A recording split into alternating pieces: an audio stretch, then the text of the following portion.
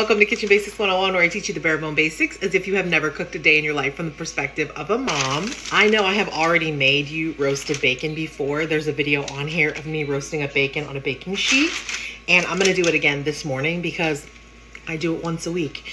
And then I have bacon in the fridge ready to go. You want a BLT? There's bacon in there. You wanna have some bacon for breakfast? You can throw it in a pan for like less than a minute and it's crisp up and ready to go. Or you want to have a salad and you want to chop up some cooked bacon on the salad, then it's in the fridge. So once a week, usually on the weekend, today's Saturday, sometimes it's Sunday, I'll roast up bacon. And it's so easy. I'm going to throw it in the oven at 400 degrees for like 25, 30 minutes. Every bacon is a little different, depends on how thick it is or how hot your oven is. Also profess too often about these two things: my giant cookie sheet, which I do have on my Amazon, this giant cookie sheet and this giant parchment paper. And here's why. An entire pound of bacon fits on this cookie sheet, so you don't have to do 2 cookie sheets.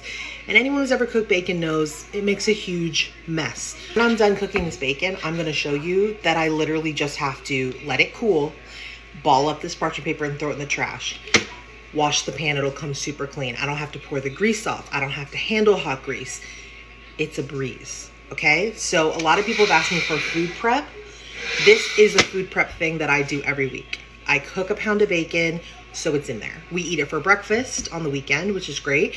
But then, like I said, you wanna make a salad, you have chopped up bacon you can add. You wanna have a baked potato, you have real bacon that you can add. You wanna make a sandwich and add a piece of bacon, it's ready for you. In the morning, it's ready for you. Like, I couldn't recommend this enough.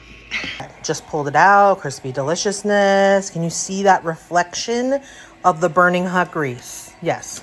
We're gonna let this cool, and then I'm gonna show you how easy this cleanup is, because it's crazy.